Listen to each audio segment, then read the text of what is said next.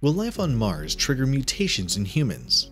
In the search for this answer, and to turn the red planet into our second home, scientists and space pioneers are rewriting the rules of human evolution.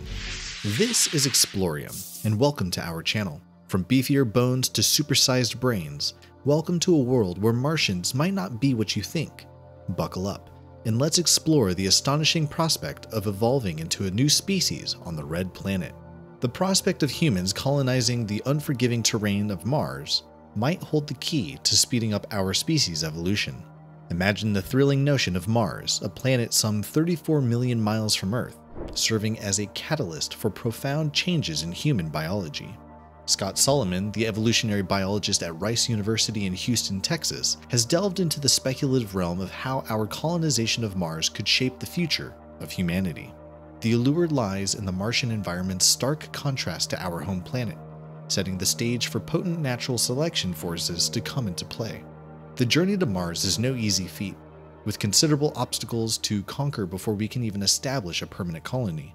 But once we're there, the differences in radiation exposure, gravitational forces, and lifestyle would usher in evolutionary adaptations at an accelerated pace compared to the gradual shifts that occur on Earth. The crux of Solomon's research centers on the pivotal role of isolation in this grand venture. The level of isolation we maintain could dictate the swiftness of our adaptation to this alien world. Here, on our home planet, evolution often necessitates complete isolation over thousands of years from other populations of the same species. As early humans and their ancestors ventured across the Earth tens of thousands of years ago, they became isolated in various regions for generations, sometimes for a millennia. In these isolated pockets, some populations developed unique traits to navigate their specific environments. For instance, humans dwelling at high altitudes might have acquired features that helped them endure the extreme conditions. However, much of this adaptation is considered plasticity, the ability to adjust physiology to different surroundings rather than genuine evolution. Modern humans exhibit remarkable adaptability, showcased by our capacity to thrive in diverse environments without evolving into distinct species. Yet, Mars presents the tantalizing prospect of total isolation due to numerous factors, be they economic, political, or the emergence of planet-specific diseases. This isolation might just be the catalyst for accelerated human evolution, potentially unfolding over hundreds of years under the right circumstances. These mutations might give rise to traits that help us endure the Martian wilderness. Scott Solomon, an expert in evolution, explains that more mutations provide nature with more tools for selection. However, these mutations might not follow a planned path. If chance smiles upon several individuals, whether on Mars or their Earthbound ancestors, it could trigger something similar to a genetic revolution. Early Mars settlers forming a tight-knit community may share some of these chance mutations, possibly something as ordinary as having a lot of redheads among them. It's like a genetic jackpot that future Martians will inherit. However, Solomon points out that having unique hair or skin color doesn't instantly classify them as a new species. Nevertheless, the very first generation of Martians may exhibit noticeable differences from Earthlings. And to know what's even more shocking, don't forget to subscribe to our channel. The shift in gravity and the novel environment may mold them into distinct beings.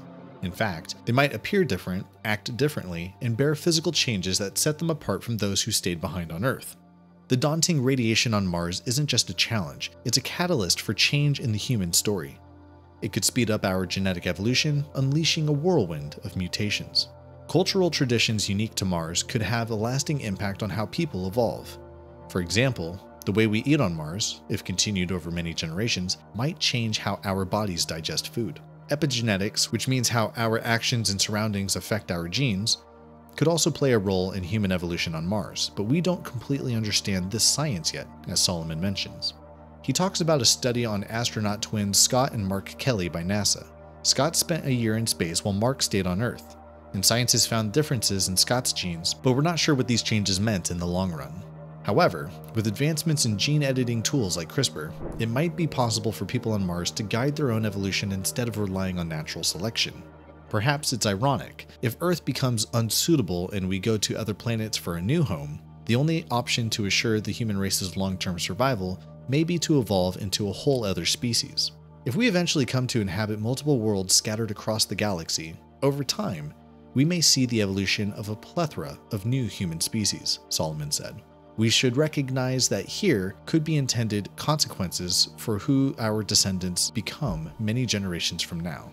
Also, on the other hand, some famous scientists and tech gurus like Stephen Hawking and Elon Musk have urged us to make Mars our new home. They think that living on another planet could save our species if something terrible were to happen on Earth. Elon Musk said something like this recently: "Our future will split into two paths. We'll either become a species living on many planets, exploring space, or we'll be stuck on Earth until something wipes us out. It's not such a crazy idea." Scientists and engineers are making amazing technology for space travel.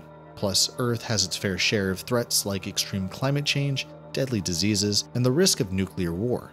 Remember the asteroid that supposedly wiped out the dinosaurs 65 million years ago? But here's the interesting twist. The idea of settling on Mars might lead to something unexpected.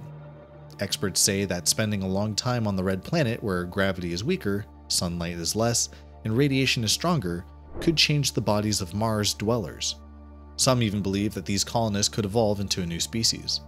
In simpler terms, trying to become a multi-planet species might make us into multiple species. Scientists think Mars might not have any life, including harmful bacteria. So if humans set up a super clean colony on Mars, the colonists' immune systems might forget how to fight off infections that could come from visitors, humans, or animals traveling from Earth.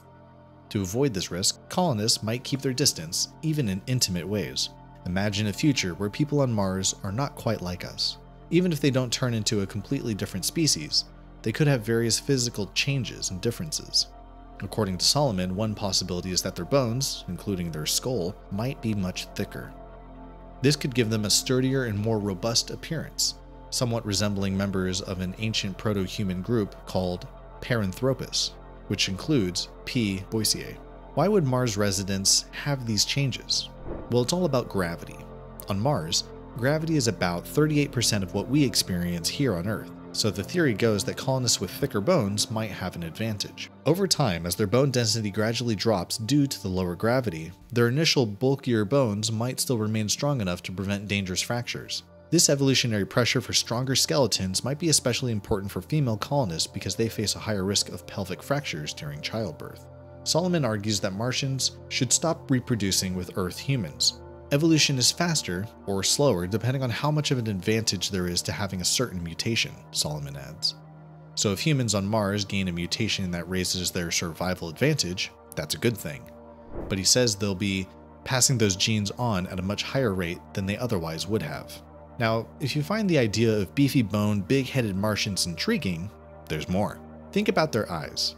Mars is considerably farther from the sun than Earth, and the weaker sunlight on the Martian surface might affect their vision. Dr. Natalie Cabral, a planetary scientist, explains that Mars often looks like a cloudy day on Earth. Our eyes are used to a certain level of light on our home planet, so adapting to the lower light conditions on Mars could lead to changes. This might mean that their optical systems and brains would develop new ways to collect more light on the retina, or they might even develop larger eyes or new kinds of retinas to cope with the Martian environment. Interestingly, here on Earth, there's evidence that the increasing popularity of C-sections might be linked to babies having slightly larger heads. So the idea of Martians with beefy bones, big heads, and evolved eyes might not be as far-fetched as it sounds.